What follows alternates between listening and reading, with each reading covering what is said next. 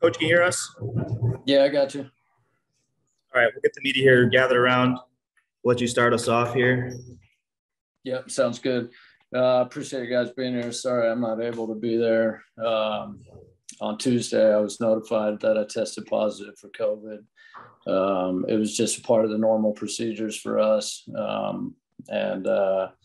So I tested Tuesday morning, went in the building, into my office, would wait to get the results back. The results came back positive. Fortunately, the building was able to give me all the video equipment and everything we need. And that's been great. I've been able to work out of my house. Technology is impressive. I got all the video here. I'm able to make all the meetings and be in all the meetings virtually, obviously with the players. And Coach Campbell's been great. The players have been great so far this week. It really hasn't affected our game planning or the way we go about things, other than not being able to be in the building in person. Jet will handle, Jet Muckins, my assistant, and Don Mielbach have been handling all the meetings in person. And then obviously Dan Campbell is a huge part of all this stuff. And so hopefully I'll be able to test negative twice before Sunday afternoon. Obviously that's the goal. But if that doesn't happen, then Coach Campbell and Jet will end up taking care of it. The players, obviously, come Sunday afternoon. How are you feeling, first of all? Oh yeah, it's I feel terrible because I feel great, to be honest with you. I know this disease is devastating to some people. I think that's probably the hardest thing with the whole thing is that everybody has such a different experience with it. For me, I mean, I feel as good as I've ever felt. 7 weeks into the season with the record the way we have it, but.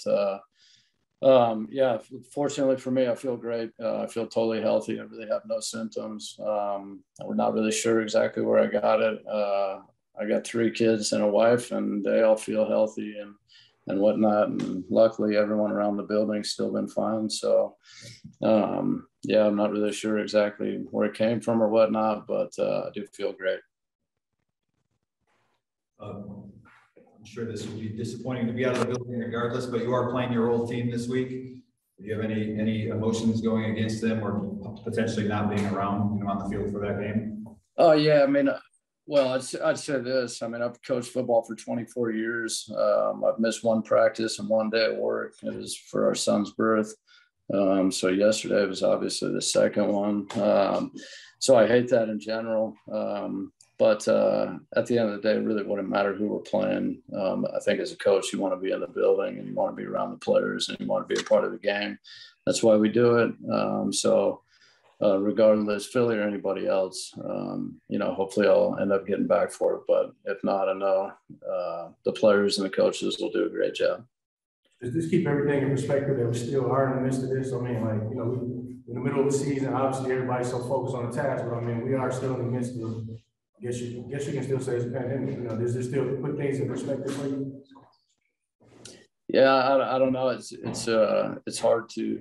I think as a coach, you're so focused on what you're doing, and I'll be honest. I mean, I think we get lost. We just go into a building every day, and we work all day, and then come home late at night and go back in early the next morning, and do the same thing over again. So I don't have much perspective that way, but. I know I feel fortunate that I feel healthy. I would say it's frustrating because you feel healthy, but somebody's telling you you're testing positive still. All you want to do is be in the building and coach and go to work. But so anyway, it is what it is. Dave, this is the first time we've gotten you since Sunday. Just curious your perspective on the 3 trick plays there. All successful, obviously. What'd you think there? Yeah, I mean, obviously it was fun to be a part of those plays. I would say just really for me personally, I feel like 2 people are really involved with those things. I would give credit to the head coach. I mean, Coach Campbell, he's incredible. I know that we're all graded as coaches by our record at the end of the day, but I would just say being inside the building with him on a daily basis, has been just an incredible experience. The guy's so focused on trying to be the best that he can be and putting our players and our team in the best position possible. And I mean, he's just constantly going up and down the hallways, and he's talking about footwork and technique and where guys' eyes should be. I mean, he spent a countless number of hours with me on those fakes, really just talking about every detail. The guy's focus, his eyes, footwork, the snap, where the snap should be.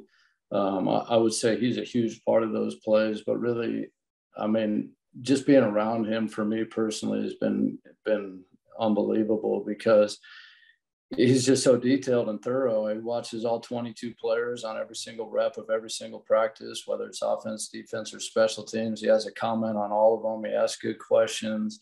And I really think he just brings out the best in every assistant coach. So I'm fortunate to be working for him. And obviously, he had the confidence and the guts to call those plays. And that takes a lot when you're sitting in those shoes. And I'm highly aware of that. So I know the players respect him and appreciate him giving them a chance. And that's the second group I'd really say. I mean, those players, the way they went out there and executed, I mean, ultimately it's easy when you sit in my shoes to put things together or have a plan in place or drop a play. But at the end of the day, the players make the thing come to life, and those guys did a great job of executing. We always talk about executions really the key to success on the football field. And those guys, really all 11 guys, executed at a high level on all three of those plays.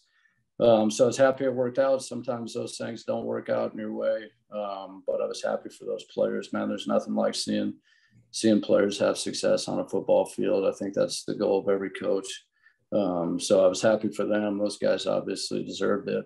I would say ultimately, though, the goal is to win a game, and that's our most important goal. We talk about it every single week. And so we're obviously disappointed we weren't able to get the result we wanted, but it's fun being around a resilient group. These guys just keep on working at it, and we're excited about the plan that we got in place for this weekend and this weekend's game for sure.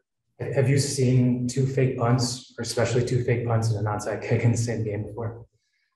Gosh, I don't know. I'm not really good with that stuff. I'm more focused on us, and I watch every play. I couldn't tell you. I'm sure it's been done before at some point. I couldn't tell you when. It's probably not for a long time.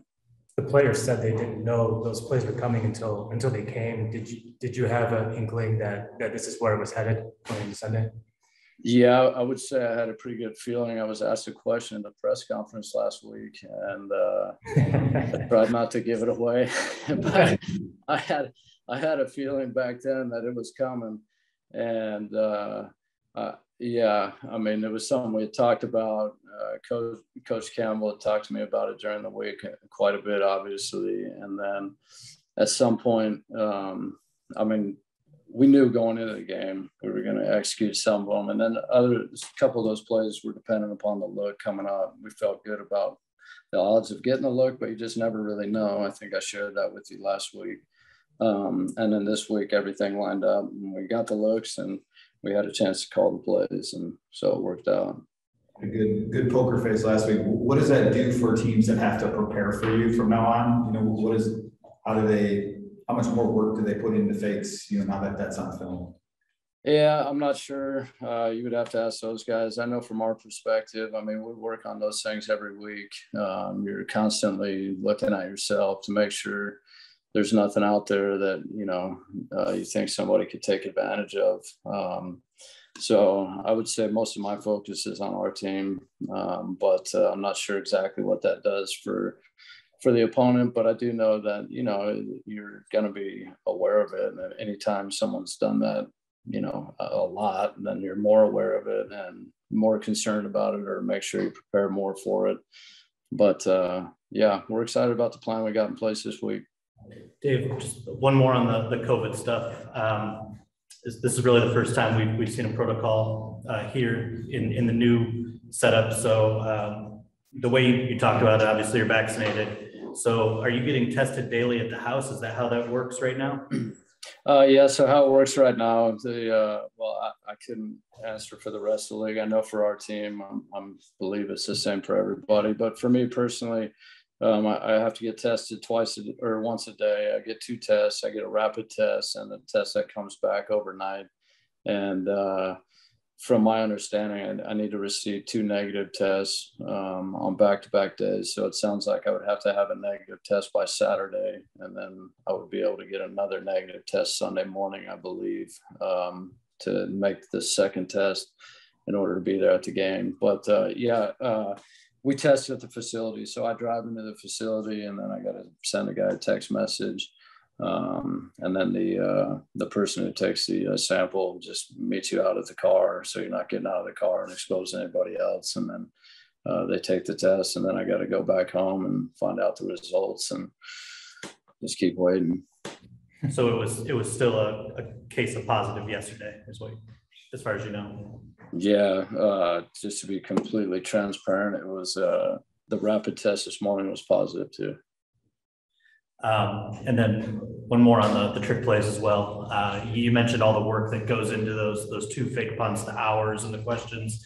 So I don't know, how big is the bag on those? I mean, do you have 20 trick plays that you're working on at a given time, or do you have to start from scratch now that you've used those 2 bullets? Yeah, no, we got a bunch of different things. There's been a handful of things that we've been working on for a long time. I'm not going to share the exact number, but I would say there's more where it came from. That's for sure.